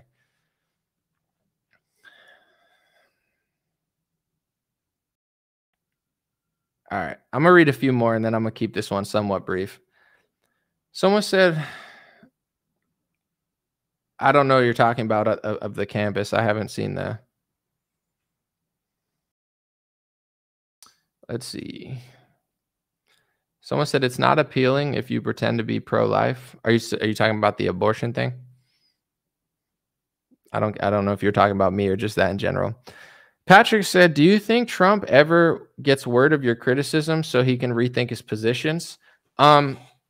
Mine specifically, I'm not sure. Does Trump know that his audience doesn't like his vaccine sales pitches? Absolutely. I know for a fact that a lot of people have told Trump about that. But here's the thing. He doesn't care and he doesn't need to care. So, Trump is a businessman and he looks at his supporters like they're going to like me anyway. So I don't have to change. Like if Trump knew if I don't change on this topic, my supporters won't like me, then he would change. But he knows not, I don't know that Trump knows my specific videos. It's not out of the realm, but I'm not going to say for sure. He 1,000% knows that a lot of his supporters and a lot of influencers don't like the vaccine stuff. But Trump, he doesn't care, because he doesn't have to care. It's nothing changes until enough people care. The reason Trump will cave, he'll cave on abortions before he caves on speech laws or the vaccine, because he knows Republicans are suckers. He knows you have to vote for him and he wants the other side to like him. So it's like that just shows you if enough people cared, he would change. Because by being pro-vaccine or pro-Operation Warp Speed, he's not picking up any Democrat votes because of that. He's just virtue signaling to his big pharma donor friends, like, I did that. You know what I'm saying? I got it done. I'm the guy. It wasn't Biden. I did it for you, which is true. I mean, I wonder, obviously, what would happen if Hillary got in, but like, would Hillary have done Operation Warp Speed too? I assume so. But like, Trump is almost in the category now where he's so entangled with pharmaceutical scams. Like, he might be the worst. I don't know, but it's hard to think that Democrats would be that much better. Today, what Julia said, people get mad when you tell the truth about Trump, but don't complain when hearing conservatives say the same rhetoric about Democrats day to day. Well, it's just NPC behavior, unfortunately. It's like left versus right. And that's even with all the content on the donor stuff I talked about earlier. People don't think very deeply. Like, they're not like, oh, I wonder who donated to him and what they want out of Trump and how it's going to influence his thing. It's just like, clap, clap, clap. I'm a SEAL. Clap, clap, clap. Trump raised money. Clap, clap, clap. Take that left. Clap, clap, clap. And then that's what all the content creators are doing. Not all of them, but a lot of them. So it's like, they're basically just dumbing down the conservative base. And the dumber the base gets, the easier it is to trick and manipulate everybody. So it would be beneficial to all of us if people paid attention more. But it's not like trendy to pay attention. It's more trendy to just be like a cheerleader. Like, whether it's Trump or Biden, I'm interested in where they're taking money from and who they hire now, especially now after like the last 4 or 5 years. MS with a $20 super chat said, people reject your inconvenient observations probably have the same mentality as those who will not vote third party. It's a fear that if you point it out, Trump loses votes and Biden wins, and that allows the corruption to persist. I think you're right. And I think that is what I've heard from a lot of people for a long time. In 2019, before the lockdown, I had mentioned to my friends, I have a lot of friends that do conservative commentary, but a few of them that I hung out with in person, I was telling them, I was like, I could think of 2 people specifically. I'm not going to say because it doesn't matter, but they're pretty big content creators. And I said to them, dude, I just realized Trump is passing these like speech laws and these anti-protest laws. And I said, my opposition to it is strictly First Amendment. It has nothing to do with race, religion, or a country. It's unconstitutional and it doesn't make sense. And it's everything that we claim to be against. And both of them told me, well, actually, one of them told me the election's coming up. This was in 2019. It wasn't even election year, but the election's next year. Don't talk about it. They said that's like, it's not worth talking about it now. So that's when I realized, so you tell everybody you're a patriot and blah, blah, blah, like you're so this and that, whatever. but you're okay with the First Amendment and free speech being infringed on because you want to win an election. Winning an election without the First Amendment kind of sucks, though. And like, that's their mindset, exactly what you said.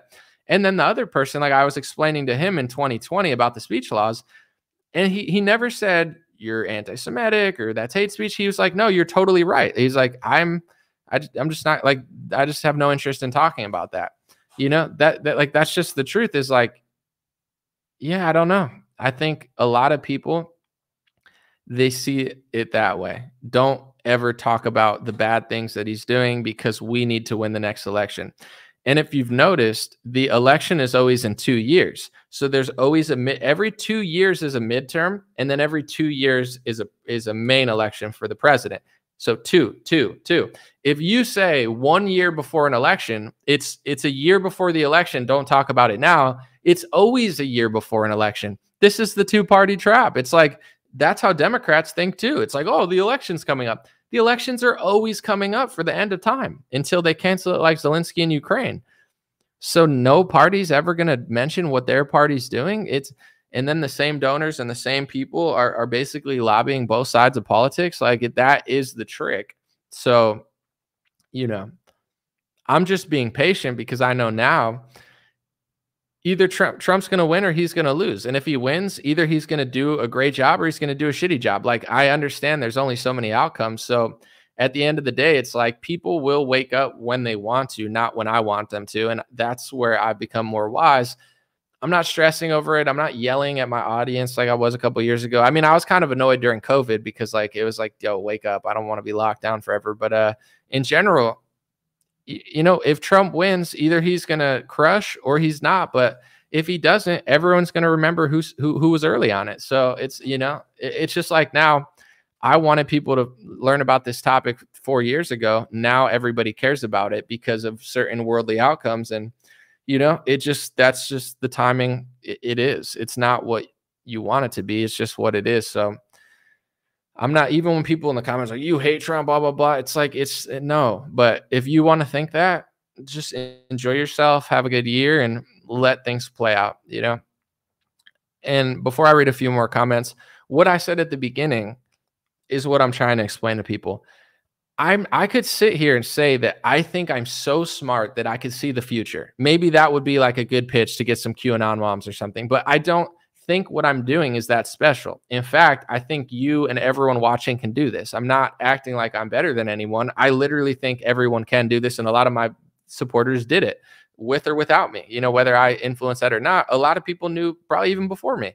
But the truth is, there's a reason I was right about the vaccine and Ben Shapiro was wrong about the vaccine. There was a reason that I was ahead of Trump and all his supporters on lockdowns and COVID testing and every element of the pandemic and the speech laws. There's a reason I'm 5 years ahead of Matt Walsh. Like, it's not because I'm so special and I'm so smart and I'm getting secret codes from Jesus. It's because I pay attention and I don't chase money, fame, donor meetings. I don't work for a foreign country. I don't worship any, you know, like I'm not like being biased even with my own country. I see my own country's flaws. I don't even worship the government of this country. And also, I don't just run circles around Donald Trump. That's what all the dummies do. There's a reason they're always 5 years or 2 years or 3 years behind. I'm watching where the ball moves. They're chasing the laser pointer like a cat or an animal chasing a tennis ball. That's the truth. Like I said, there were mandatory vaccines coming in 2019. How did I know that they were coming before they came?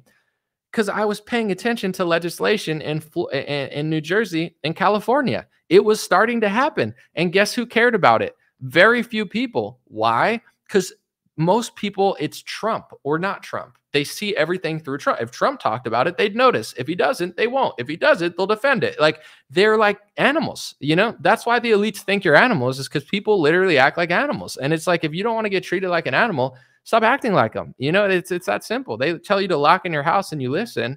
You know, that's what a caged animal does. I'm just saying, it's like, it's not that hard to figure out what's coming because it gets ignored by 95% of conservative and liberal influencers before it happens, because they're always creating this WWE drama plot, you know? Like, why was I 5 years ahead of Matt Walsh on the speech laws? Because when they passed it into legislation and someone brought it to my attention on Twitter or YouTube, and I was watching it was like, oh, And then I researched it and I was like, oh, I like Trump, but this is not what I want. You know, like, and people will say that I'm cocky or arrogant. It's more arrogant to be like, I want this to happen, so I'm going to pretend like it's happening. Like, that's arrogant. That's even more egotistical. Like, you can't accept that somebody you like did something that you don't like. It's very childish, you know?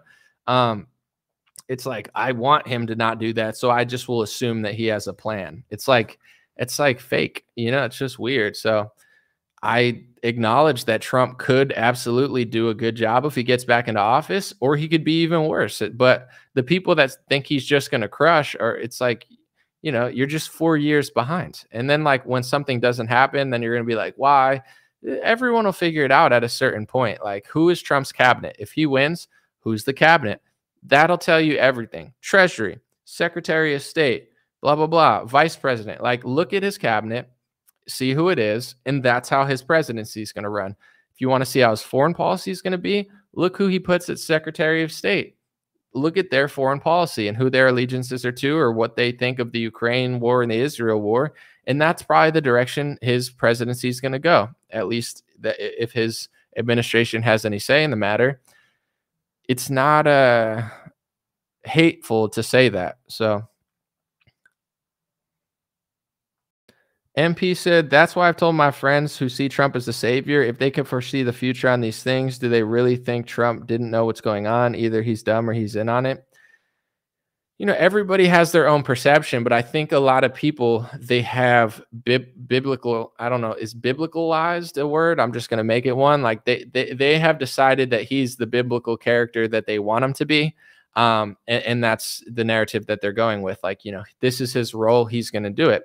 It's possible. I'm not saying it's impossible, but it's like there's also some people who think that Trump is the Antichrist. You know, I'm not saying Trump is the Antichrist, or, you know, but it's like everybody wants to pretend like they know his role. So I know Christians who say Trump is probably the Antichrist, and I know Christians who say Trump is this biblical character who's going to be flawed but save the day because Jesus wants him to. And, you know, I don't really see it either way. I don't think I should prophesize the Bible if I don't really know what's going on, because, like, you know, I don't think anybody who thought that Trump was that guy in 2017 and 2018, none of them thought that he was going to lock the country down, print trillions of dollars, sell vaccines, and then, you know, get kicked out of office. Like, that wasn't what anyone was saying. You know, even I remember I debated this guy, Praying Medic. He was this QAnon guy. You know, I remember he said basically when he debated me in like 2018, because I was like, how long are you going to do this for? Because it's like, he was like, martial law, blah, blah, blah. And I was like, wait, you want martial law? Wouldn't martial law be bad? And he's like, but Trump's going to arrest the deep state. And I was like, all right, if you say so. But like, I was like, so when does this end? And he told me, you know, if Trump doesn't do any of this stuff by 2021, I'm done. Like, I could find the interview and show him. He was like, I'm done if this, like, that's my limit. It happened, and I don't know if that guy's still doing it, but there's still the Q decoders doing it. So they set these false deadlines, and then they're like, I didn't really set it. It's like, so you're just going to do it forever. I'm just saying, like, any of the people that were prophesizing that Trump was this biblical hero, none of them thought he was going to be a pharmaceutical salesman doing deals with Bill Gates. Like, a biblical character who does a universal flu vaccine executive order because Bill Gates told him to, and offered Bill Gates a position, and hires pharmaceutical lobbyists and takes money from Pfizer. Like, that's a biblical, like, I mean, it could be, but, you know, like at what point do you just admit that you were wrong? Or at what point do you see politics for what it really is? I mean, it's almost as dumb as being like, Obama's going to be on my side because he's black. Like, you know, right wingers will make fun of people who fell for Obama, but the people who fall for Trump are kind of just as dumb. You know, it's like, well, he must be on our side because I want him to be. And it's like, okay, maybe, hopefully, like, and I'm not going to act like his prophecy is set, because if he wins, he has 4 more years to, you know, make a huge impact on the country. He's the president. So the first 4 didn't go as planned, or maybe they did go as planned. You know, I'm very thoughtful about it. Like, yeah, I have my opinions of what I think, but let's see what happens. Someone said, bro's making sense. Yeah. It becomes this thing where the world is so messed up. It's nice to think that there's this guy who's going to ride in on a white horse and save the day. So once you kind of, you know, pin Trump as that guy, then it feels good to just like ride with it.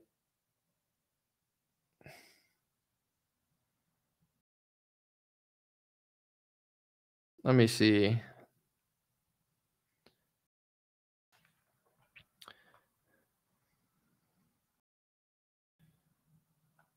I'm going to try to read some comments. Someone said, I used to watch Rafi and Israel talk about stacking silver, but October 7th really set him off. I just took a break from X. I haven't heard who that, I don't know who that is.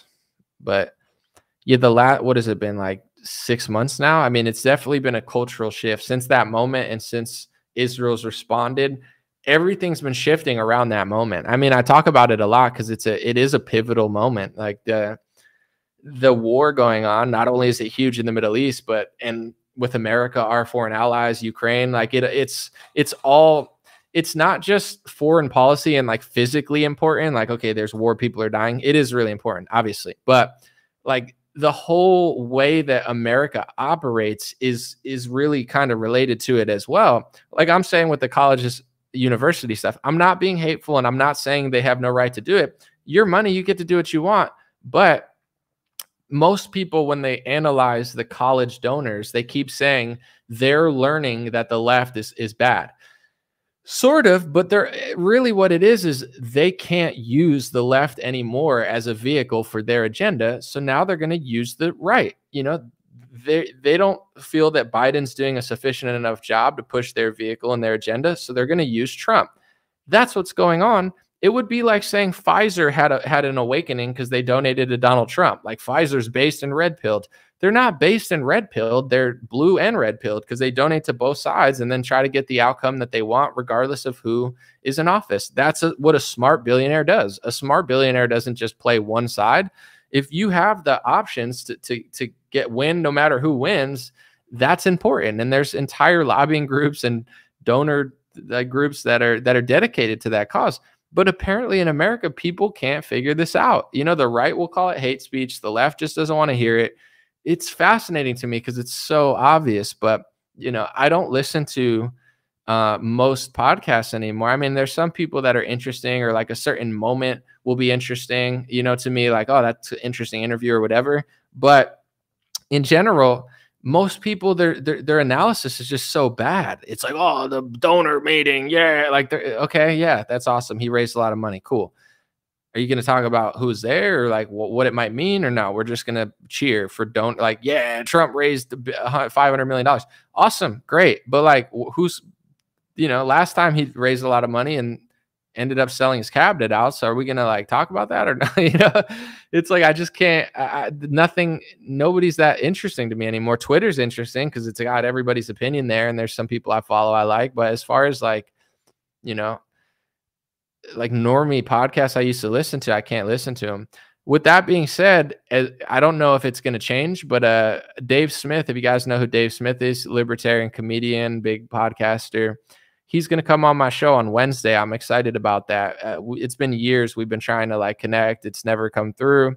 I reached out recently and he's going to come on the show. So that should be an interesting discussion. I think Dave is a really honest guy and he's always got an interesting opinion about everything. And he's always been really reasonable. He's never dunked on people when they were getting canceled. He's always just been super authentic. So I'm excited to talk to him because in this game, there's not a lot of people I really even care to talk to, but Dave has always been one that I felt like is long overdue. Yeah, he's a good guy.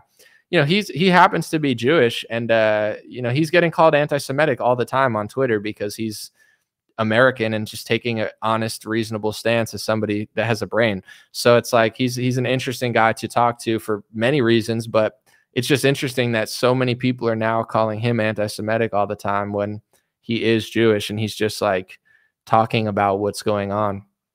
I understand tensions are high. There's war. Like, I get it. I don't not like, I get, that's why I don't want to like piss people off. Like, I get everybody's mad right now. Like, there's war, but like, just because you're mad doesn't mean you're right. And like, if you call everybody anti-Semitic and everything's blood libel, like, you know, you're going to lose a lot of public support, which is happening. So, you know, even Biden's trying to like distance himself. Like if you lost Joe Biden, like that's not a good sign. Does he care about anything? I haven't heard Joe Biden say a single thing ever, like on any topic. Like it's crazy. Aria said, thanks for hanging out. Of course. Appreciate you guys.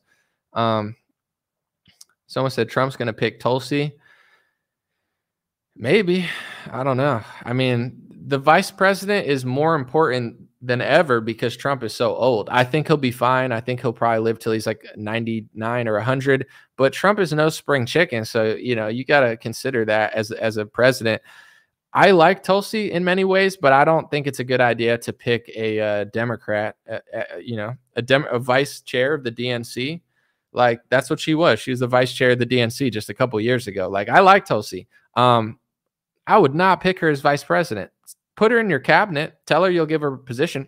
I'm all for Trump giving Vivek a position, giving Tulsi a position, giving RFK a position.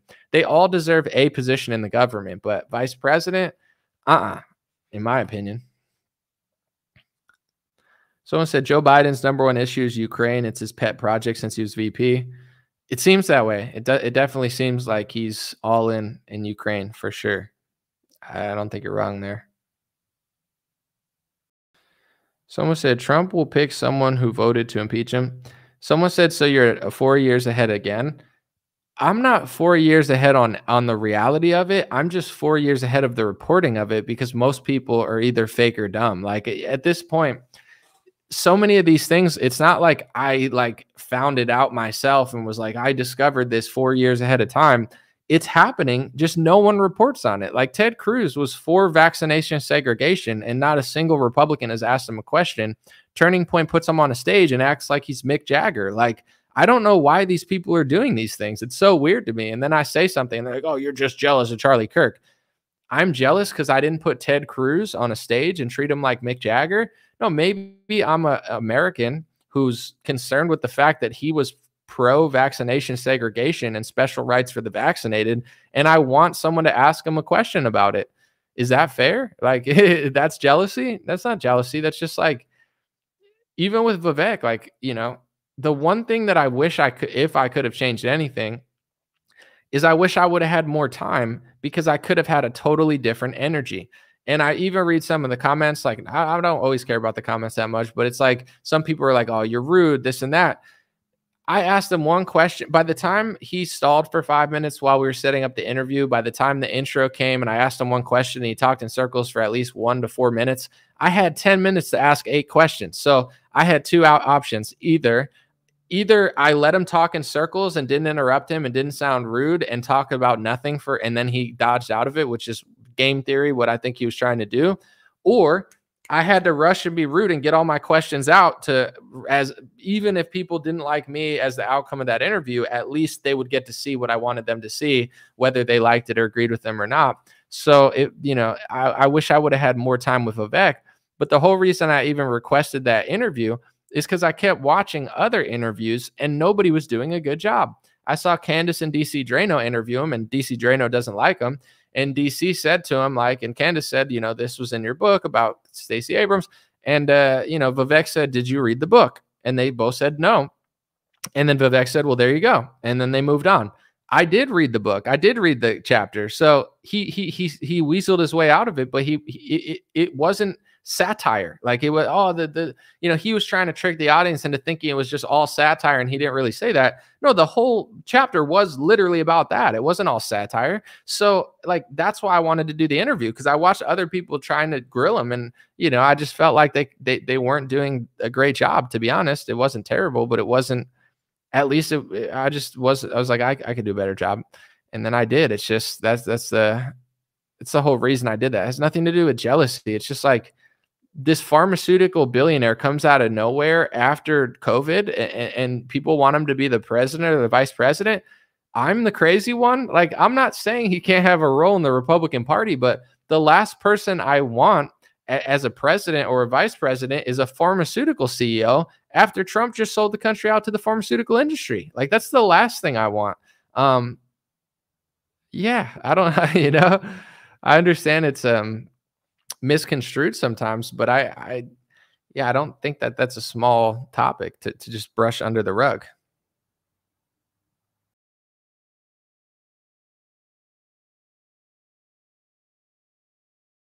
But I've talked about this in other episodes. I don't think I've mentioned it in a while. I believe there's a lot of people who go where the money is. Look at every athlete. What are they selling? Whoever pays them. I mean, Shaq is a good example. The guy will sell anything. Shaq is on this, Icy Hot, this commercial, this fast food. There's not a brand that Shaquille O'Neal won't sell. He would sell salt to a snail and water to a whale. The dude could sell anything. With that being said, it's like that's how a lot of people operate. I don't personally, but especially with what I do, but I've never really been that guy, and I guess that's rare. Like even as a professional athlete, like you got to sell insurance and stuff. You can't find a better brand to sell or make your own.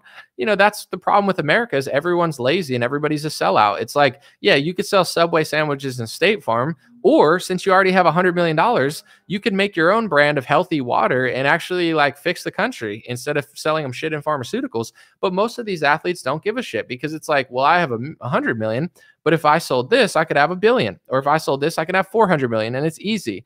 Everybody does what's easy and unethical, and that's the problem in this country. So with that being said, it's the same thing in politics. People go where the money's at.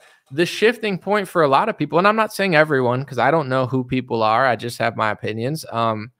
Once Joe Rogan made $250 million or whatever he made from a Spotify deal, you best believe a lot of media people were like, what? Before Joe Rogan made that much money, where was the money in politics? Before Daily Wire made any money, where was the money in politics? Fox News, CBS, ABC. These people get a couple $1 million a year, or $5, $10 million, $15 million a year. I don't know what they get paid. That's where the money is. But if Joe Rogan could make 10 times that and do less and have his own freedom, what? I want freedom. I want that money. And then all of a sudden, everybody starts pretending to be conservative and patriots, and they made $1 billion off the pharmaceutical industry. Now they're ultra MAGA, but a couple months ago they said they were crying on January 6th. Like, people don't see this. It's not to say you're a bad person, but the opportunists and the grifters are coming out of every industry. Hedge fund. Vivek was in hedge fund, then he was a pharmaceutical CEO, then he cried on January 6th, then it's the democracy, then it's a republic, and it's a this and that. It's like Trump Stacey Abrams. Wait, no, he's not. I believe in election fraud now. Like, it is what it is, but I just see it as they realize that there's money to be made in this industry now. And, I somewhat take it personally when people try to just run all over me, because it's like what they're planning to do, and out of survival for my own career, what they're planning to is why I speak out. And sometimes I'm a little ballsy or arrogant about it, is they're like, oh, that's where the money is. I'm going to tell but they're not really concerned with the truth. That's why they're just going to scam you again. So it's like they're all flocking to this industry to suck up all the money. And they are sucking up all the money. There's people that weren't here 3 years ago that are making hundreds of millions of dollars, and they're not reporting the truth. And they're like the right-wing version of The View, or they're just doing just enough to make you like them. How do you make Trump supporters like somebody? Just say Trump's not that bad, or Trump's a good president, or MAGA, and they'll like you. So, there's a rearranging of the opportunists now, because there's a lot of money to be made in podcasting. Independent podcasts that get millions of views are making more money than CNN and Fox News. Maybe not the corporation, but individual people. Absolutely. So, I see that as the reason a lot of people are coming over, and I don't necessarily trust them, because if you're only coming for the money, then you'll leave just as quick as you came, because like, I can't speak on everyone else's story, because I know some people like, I had Clint on my show, Clint Russell, and he said he started talking out in 2020 because of the pandemic, and it was so crazy. Nothing wrong with that. That's a total normal time to speak out, like 2020. Some people have been talking for 20 years. Some people have been in the game for a while. Some people, they just, figured it out during the pandemic. But at the end of the day, like, for me, my career of pursuing truth didn't start in 2016 when I started talking about politics. It started in 2008 when I was rapping. I had record deals that I've talked about. I haven't even mentioned this before, and I'm not saying this to be cocky. I'm just being honest. And I'm not even going to say the name, because I'm not going to try to name drop like that right now. But, one of the biggest rappers in the world, and it's not Kanye. I know people are going to say that, but one of the biggest rappers in the world, who had the #1 song of the year for almost like the whole year, they've DM'd me when they were young saying, I'm a fan of your music. I'm a fan of your rhyme schemes. I love your music videos. Like, I'm even influential in the rap world. People don't even know it, but one of the biggest rappers in the whole world right now was a fan of mine when they were starting to be a songwriter, and they, liked my rhyme schemes and how I put together my flow and stuff. And I have, DMs from like a long time ago. I totally forgot about it, but I was like, oh man, that's crazy. I forgot that we had chatted like 15 years ago about that. But in general, my career, I'm not going to say ended, but because it didn't end. But when it came to major labels, I had deals in 2009, 2010. Do this, talk about this. I didn't want to do it. Door closed. Okay, 2016, I talk about politics. Okay, I started making a name for myself. 2019, Republicans closed the door. Okay, now it's 10 years later, 15 years later, everyone's coming here just because there's money here. And it's fine if you're honest, make money. Like, it's not a gatekeeping thing that I'm doing. I'm just saying, like, the reason I got here is because I sacrificed 10, 15 years of my life to not make money, to do what I thought was right. And now doing what's right is profitable. Other people made a fortune in the pharmaceutical industry, made a fortune in hedge funds or, weird insurance schemes or whatever, some of the most unethical companies in the world, unethical business models in the world. And then it's like, oh, Joe Rogan made $250 million. Oh, CNN sucks. Let me be the new CNN. Let me be the new MSNBC. Let me try to make that Joe Rogan money. It is what it is. I'm just saying I don't have to trust everybody, especially when they show me what they're about and who they are. It's not that I'm hating and I want all it for myself. I'm just saying, like, I don't trust somebody who only pretends to do truth or content when truth or content makes money. I tend to trust people who did it when it didn't make money, because that shows that you're not willing to sell out. Before people even knew who I was in politics, I had almost a whole decade of not selling out and nobody knowing who I was, because I didn't sell out and I didn't sign a deal. And then I made it on my own. And then it's like, nobody wants to take those sacrifices, but they're like, oh, I want to do that. Yeah, but okay, you can, but why not do it for the right reasons, not the wrong reasons? There's some people who do it for the right reasons. There's some people who have an awakening, and there's others who don't. On the same topic, it's a different industry, but I find it moderately interesting. Michael Knowles interviewed some OnlyFans chick who said she came to Christ, and now there's this big discussion over whether she came to Christ or not, or blah, blah, blah. I don't know the chick and I didn't look into it, but it's like, if her OnlyFans is still open, she's just trying to make money off of Republicans. If she closed her OnlyFans and she came to Christ, anybody could come to Christ. I believe her more. But it's like, if the OnlyFans is still open, then I don't believe that the awakening's real. I believe it's just a scheme to make money off of Republicans that want to look at her naked. So it's like, this is just how I think. I'm not saying everyone else has to think that way, where it's like little hints along the way kind of give me hints of whether people actually care or they're just trying to make a dollar, So with me, it's like, it's not a hater sort of thing, but it's like, if you don't want me to say this, this, and this, and people are telling me that I'm getting blacklisted for saying this, I'm like, oh, okay, it's not about the content. It's about the money and power. And a lot of the reasons they're doing that is because there's a lot of donor money. Even certain media companies have donors, obviously, like a Turning Point USA has donors, and, they're connected to politics. It is what it is. I'm just saying, like, people think that everything's organic.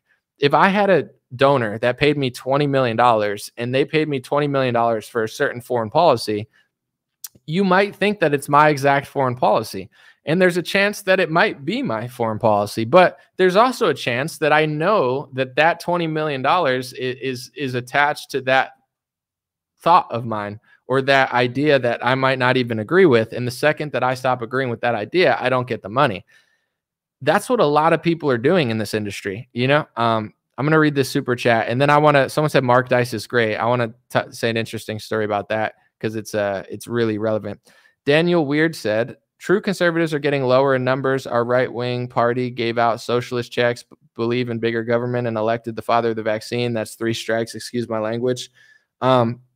Yeah, I excuse your language. I hear you. It's definitely, it depends what social media you're on. Sometimes I'm really optimistic. Other times I just like cringe. So, if you're looking on certain social media, you're like, oh, everyone's waking up. And then other social media, you're like, oh, not so much.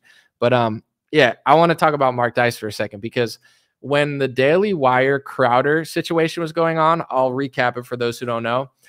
Crowder came out and said Daily Wire is big conservatives, and they're corrupt. And the reason he was giving was because he got this massive $60 million, $100-something million contract. I mean, Jeremy said it was more, or there were options, or they countered. But anyway, it was like, this is how you get the money, and this is where it comes from, or what you have to do for the money. And Crowder said, you're big con. And a lot of people jumped on Crowder's side because it's like Daily Wire is big con. So they're like, yeah, Crowder's ethical.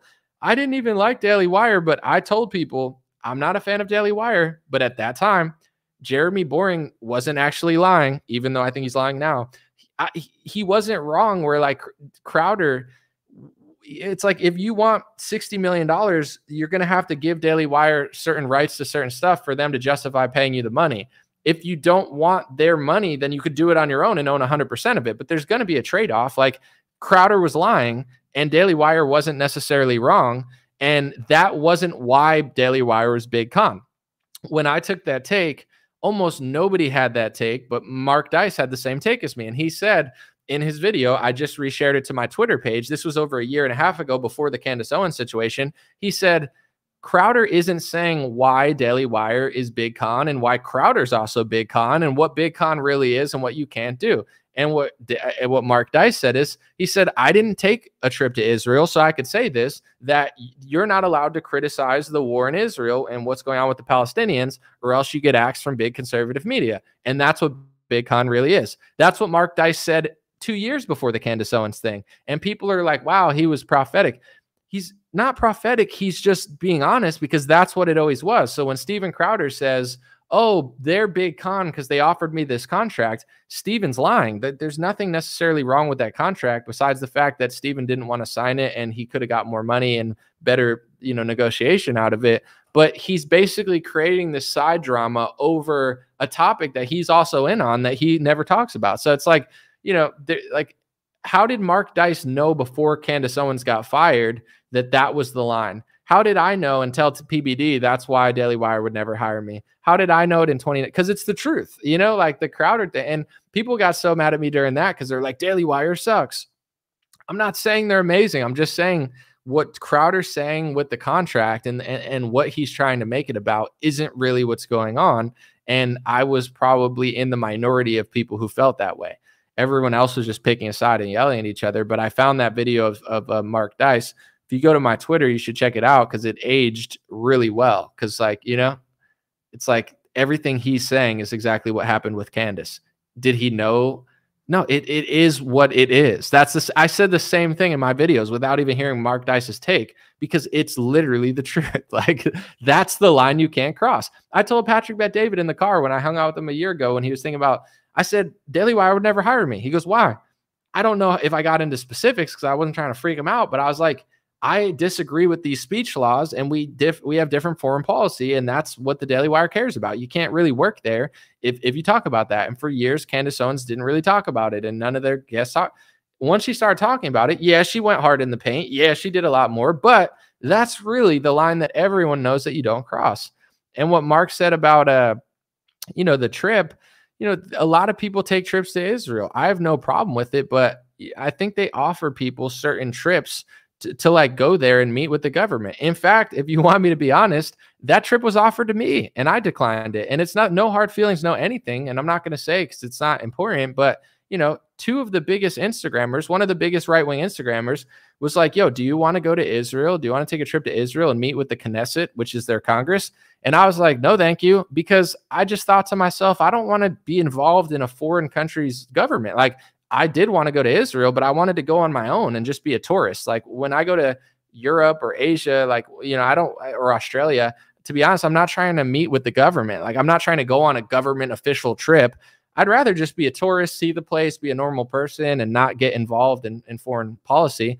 So I said no, but it was like the trip consisted of two of the biggest Instagram right-wingers who mysteriously were wrong about the Ukraine war for 2 weeks and pushing war propaganda. Someone who's now in Congress, but at the time they were just an influencer.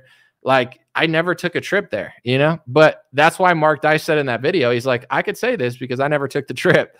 It's true. They offer people trips there to meet with the government. And then Bobby Lee had also mentioned on Joe Rogan's that he took a trip there. He thought he was just going on vacation, but they made him like tweet government stuff every day in order to be there. So I don't know. To me, I was just like, it was no disrespect because I was like, I did want to go there. I do want to check it out and like be a tourist, but I don't want to meet with governments. Like that's kind of, I'll go to Trump's White House because I'm American, and that's a cool opportunity. It's just like a little party or whatever.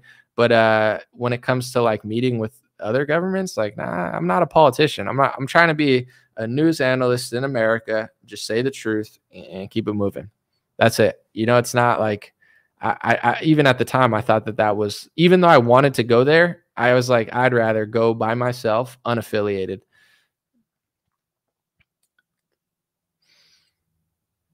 But yeah, check out that clip on my Twitter. Mark Dice mentioned that. Someone said, I live in progressive Portland or Oregon. Antifa was brought in. Nothing is organic. It's hard to tell with social media too, because like Antifa will do something in one place and then people will film it and it'll look huge, but it's not even that big, but it looks big because of social media. Like I've been at protests where like I'm just peacefully enjoying myself, like doing a protest, and then I leave, and then I go online and like a fight broke out or something, and it's like I don't live in the reality that everyone lives in. It's like, how did you get in a fight? Like, I don't know. Some people are looking for trouble, or like this guy did this, and it's like when I go to protest, I'm absolutely not looking to fight with people, and it's like I don't want to fly to Portland to yell at Antifa. It's just all sounds bad, but it's whatever. I want to read this real quick. Nisi said, hey, Anomaly, check out Katie Faust on IVF. It's an awful industry, and I'm mind blown any Christian or conservative would support it like these politicians are doing. Pro-life folks are against it. Yeah, that's why I didn't want to talk on IVF, because I don't know, but my instinct tells me it's a shady, weird industry that I don't support. What is it like? In vitros when you have a kid in another person or something? I understand that it's like a necessity, I guess, for certain people or whatever, but I don't know. I don't want to really speak on it because I can't, like, I don't know enough. I'll look into it though, for sure.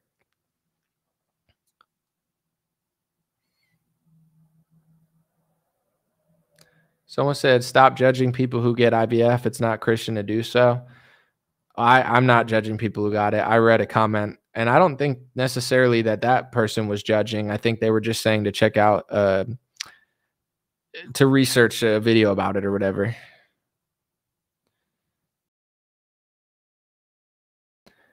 I mean, also you gotta like think it's like the medical industry. It's like just because you like going to your doctor's office doesn't mean someone hates you for pointing out the corruption in the medical industry. I wouldn't take it personally. Someone said, if you care about truth, you certainly wouldn't go to the Trump White House. No world leader in history has lied as much as he. Well, I'm trying to think when I went. I think it was in 2018. I think I went. I liked him at the time. I'm not lobbyable though. It's not like I go and it changes who I am. Like I'm not that easy to trick or whatever. So it was a Hispanic coalition or something. I went, ate a bunch of Spanish food, never got a one-on-one with Trump. He just spoke and stuff. I wasn't even that close, but there were probably like 200 people there. I was just drinking a little bit, eating fired Spanish food and talking to people. It wasn't really that crazy. So I mean, at the time, I thoroughly enjoyed it because I really like Trump. But as far as like, I can't go there you could think what you want, but I did go. So it's whatever. It was fire. Definitely like a cool experience, but timing is everything. Like at the time, it made sense for me. Now it wouldn't. So, is what it is.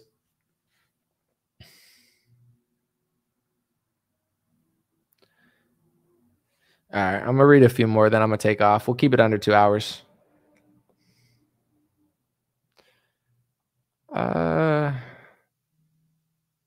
Someone said, all babies are faked. They're government spies.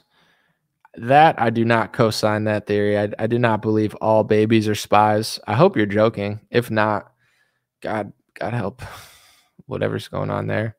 I mean, listen, everybody's got a theory, but I don't know about every baby's a spy. That's a little too far for me, personally.